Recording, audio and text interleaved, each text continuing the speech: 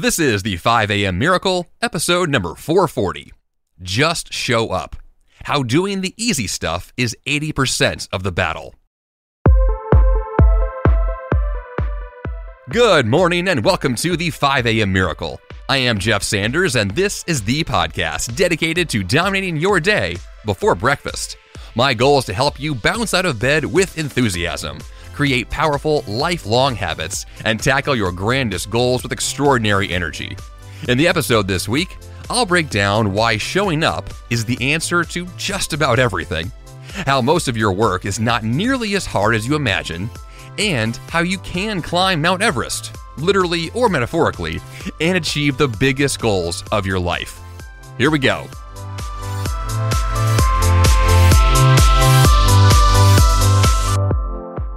So a few weeks ago at the gym, I had this really clear realization that I just didn't want to be there.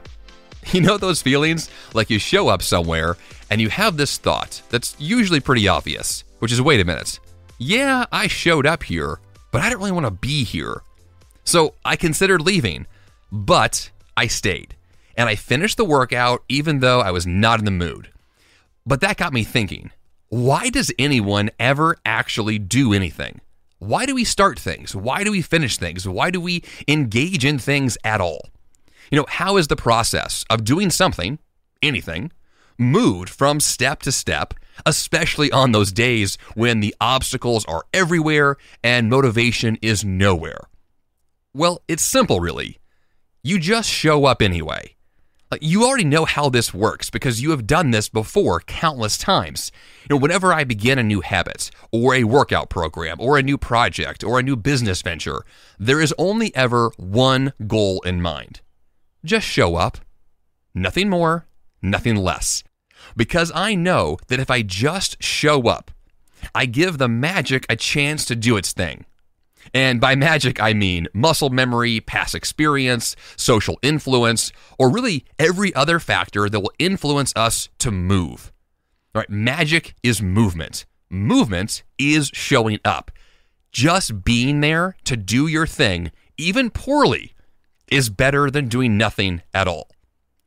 So let's break this down today. Let's talk about what it means to show up. Let's talk about what it means to do the easy stuff, to build momentum, to start a snowball effect, to actually tackle these larger projects, and then eventually get to the harder things that we actually are mentally avoiding, but that causes us to stop doing anything at all. In other words, the fear of these projects being too difficult will actually cause us to stop in our tracks and pursue 0% of the thing we could do so much of. So let's get to this. Just show up. How doing the easy stuff is 80% of the battle. Let's begin with what it means to show up. When I go to the gym, I'm at the gym. And the challenge is not the workout itself. This is the common misconception about showing up. We think that showing up means we're physically at a place or mentally at a place, we become present, and then we engage in the activity. But here's the key thing about showing up. The engagement is a side effect of showing up. Doing the workout, in this example, or lifting the weights, or going for the run, or doing your session of yoga, whatever the thing is you're doing, the activity is a byproduct of first being present in the environment where the work gets done. Showing up means walking in the door. It means, yes, you're in the trenches. Yes, you're at the gym. Yes, your book is open and ready to study. Yes, you woke up and got out of bed at 5 a.m. on time yet again. Yes, you put on your outfit. You're ready to perform. Showing up means you are in motion and have started the process. You are doing the work and not the actual activity yet, the pre-work that gets you to the activity. Showing up is pre-work, and it's extremely important. It is the foundation that leads to the work itself, and if that work is done, the pre-work that is, then the activity is a no-brainer. And that's what we're going for, is the simple step-by-step methodology of acknowledging that when we show up, the rest of what needs to happen will just happen on its own. And that, in effect, is the magic. It's the muscle memory. It's the past experience. All those other influences that cause movement and motion Well, all of those are kicked into gear by you showing up. So in this process, we're not talking about thinking or planning or looking forward to things. We are actively talking about being in the trenches of doing the pre-work and the work itself to go somewhere. Now, yes, you can make a very strong argument, I have in this podcast before, that planning is a huge part of the process. That is true. But in this context, we are talking about showing up to plan. We're talking about showing up to do even that step itself, which could be the pre-work. Whatever it is, it's the first step, right? Showing up is step number one. And the question becomes, how is this more possible for you, especially in the areas of your life where you're not showing up? Those areas where you know, I've got an opportunity here. There's something I could do here to bring my whole self to this project, and I just haven't. I didn't show up in the past. I haven't shown up before, but I want to, and I'm ready to. So let's imagine that you are engaged in this process and you want to begin showing up. You want to begin doing the difficult work. Well, when most of us think about a project or a difficult challenge coming up, let's use the gym once again as an example. We imagine most of the time the most difficult scenario possible, right? Our minds take us to worst case scenarios. And so if we imagine going to the gym and we haven't been going for a long time, well, we may imagine, well, wait a minute, I'm out of shape. I feel kind of flabby. I look bad in the mirror. If I go to the gym, it's going to hurt. I'm going to be sore. I won't be able to lift the weights I have before. And these are all just excuses. They're all just obstacles in our own minds because what we're imagining are those worst case scenarios. We're imagining the most difficult aspects of what it means to do the activity. And yes, those difficult things are still going to be there. We're still going to get sore. We're still going to have those days we don't want to do it. Yes, those are all true. However, as I referenced in the titled episode this week, 80% of this battle is actually very easy. And the last 20%, a little more challenging. So for now, we're actually going to ignore the challenging part because there's always something that seems difficult in every pursuit. So for now, if we ignore what sounds challenging, ignore the fears, ignore worst case scenarios, forget all the noise, we can then focus in on what actually matters now. I'll give you an example from this podcast. So every single week, I have to go through a whole process to bring this show to life. And that includes everything from show notes on the website to an email promotion to scripting the episode itself, recording, post-production, editing, publishing, marketing. The list goes on. Like, podcasting is a lot to do. But in the pre-work process, before I actually hit record, there's a lot of stuff involved to plan the episode. And you might imagine that when I plan an episode of this podcast, I have a really clear idea of the topic and all the little points I'm going to make in between, and that the concept is fully thought out before I commit to it. Wrong. It's actually the exact opposite. What I tend to do is get an idea, a simple concept like showing up, and then I'll go through the process of show notes and an email and putting all those structural pieces together. But the actual core content, the scripting of the episode, is the last thing I do before I hit record. So the meat of the episode, the core of what it is, isn't thought out until the very last minute. And you may be thinking, well, isn't that backwards? Why are you doing the most important parts at the very end? And the answer is because that's what I want to procrastinate on. That's the honest answer, is that actually is, for podcasting, for me, the most difficult aspect of all of this. Scripting is the hardest part of all the things I mentioned. So what I do in this step of ignoring the hard stuff is that I take the scripting aspect and I make it last, which means I'm doing all the other work first. All the prep work, the structural thinking, the brainstorming, all these other things are happening beforehand. So by the time I get to the hard stuff later, it's not as difficult, which we'll get to in a little more detail here in just a minute. But for now, let's use that as an example here that there are difficult parts of these processes, and oftentimes we can ignore those doing the easy stuff first, which brings us to the next step, defining what's easy and doable right now. So once again, with the podcast episode, I have defined what's easy and doable for me.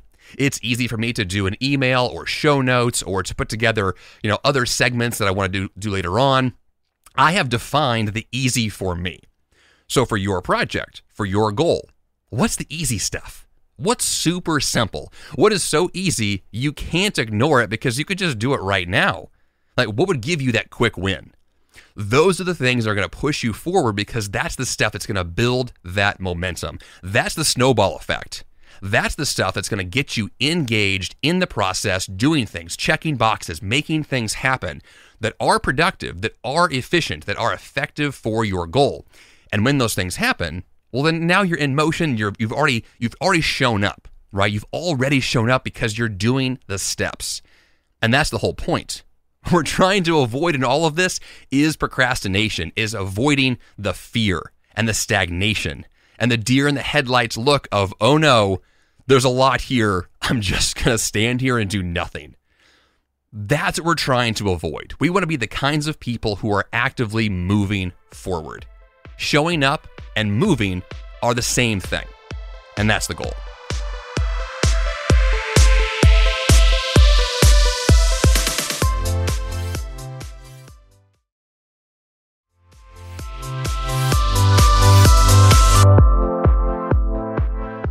Now, the next step after you have identified what's easy to do is to take that one step further and clarify what the easy habits are. And specifically, easy habits meaning what is easy to repeat over and over again. Because a quick win that's a one-time thing is good, but it can be a lot better if there are quick wins that are repeated. Those things that provide that compound effect of success and exponential growth over time.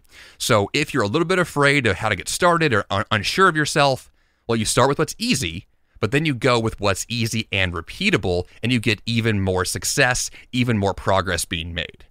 And then the next step, we're looking for what I call a trigger step. Now, a trigger step is kind of the core of what it means to show up. The trigger step is the thing that takes you from inaction to action.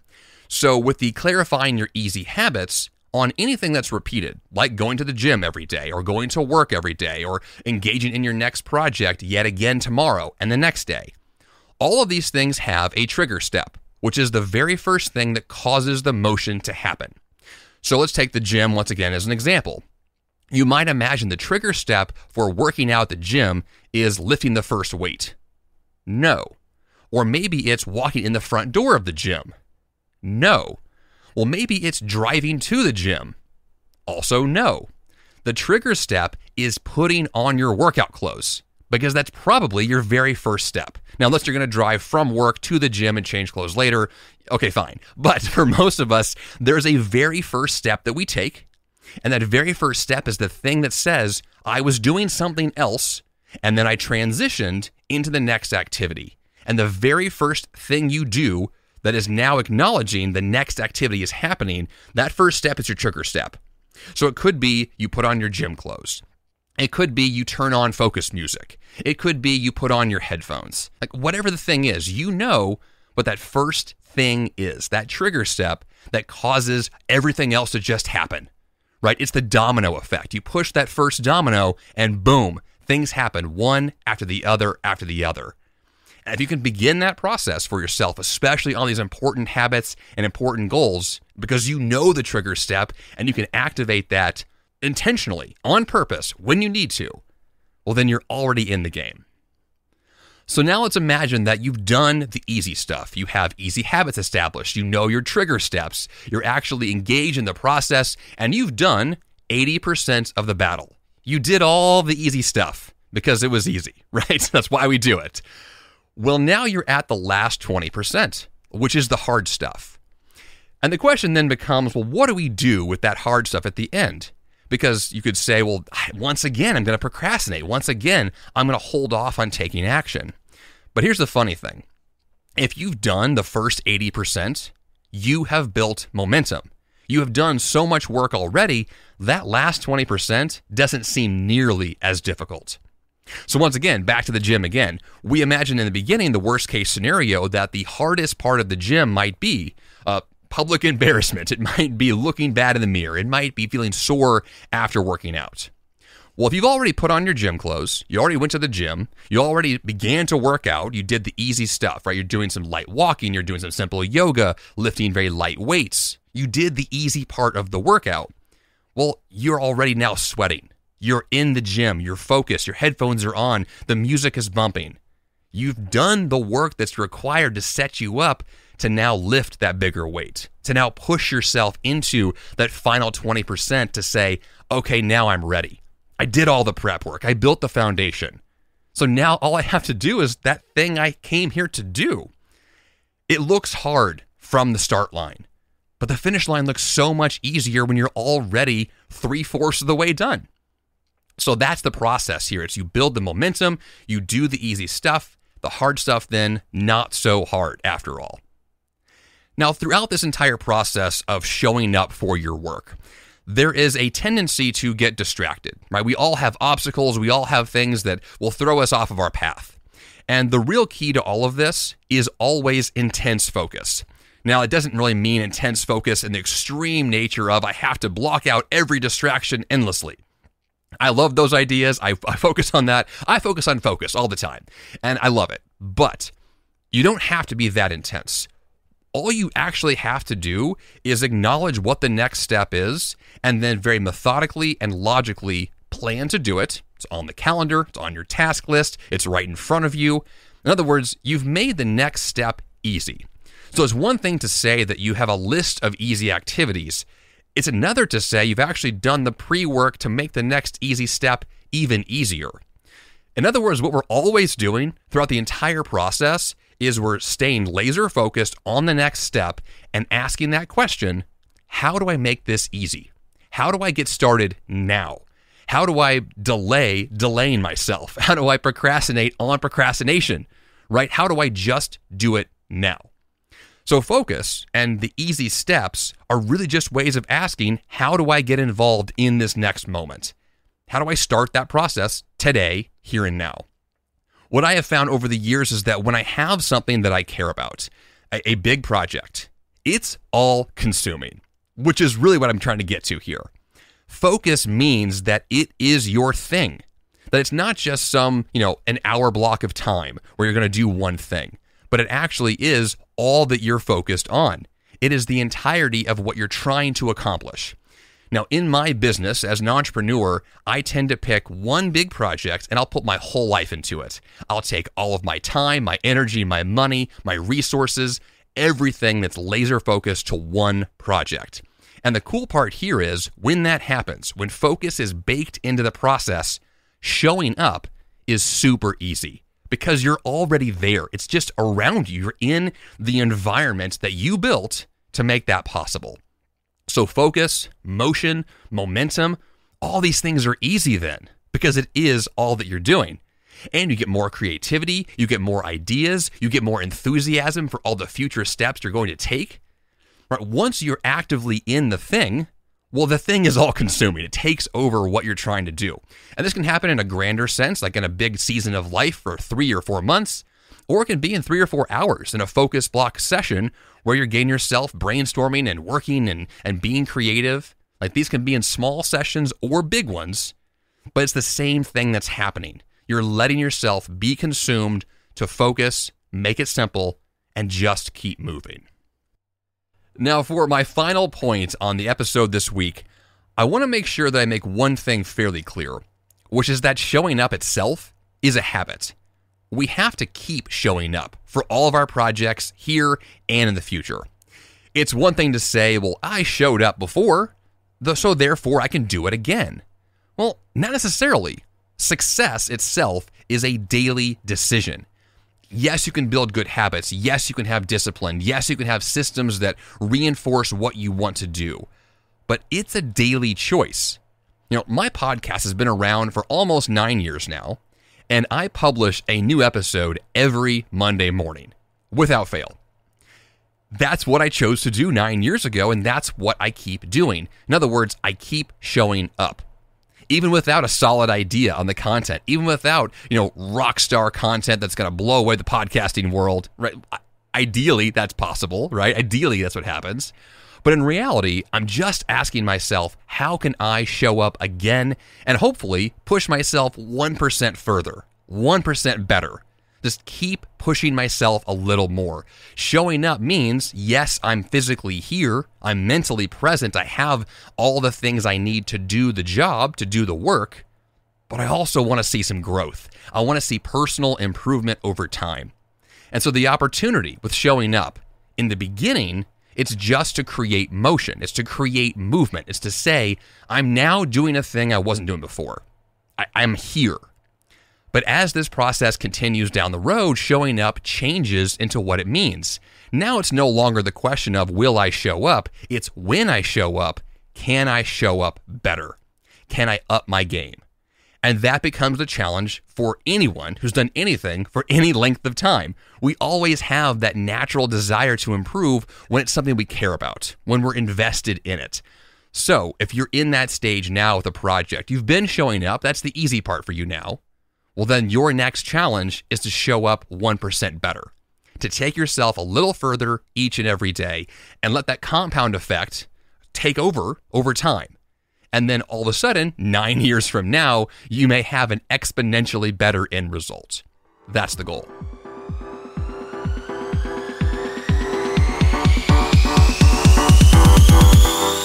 And for the action step this week, show up for your next thing. Identify the easy steps you can complete without any hard work, critical thinking, or motivation. Just pick the low-hanging fruit and let that be your jumpstart into movement. Showing up is all that's required for so many things in life. Just show up.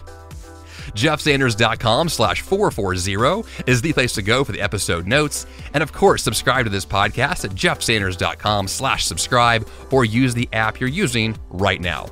That's all I've got for you here on the 5 a.m. Miracle Podcast this week. Until next time, you have the power to change your life, and the fun begins bright and early.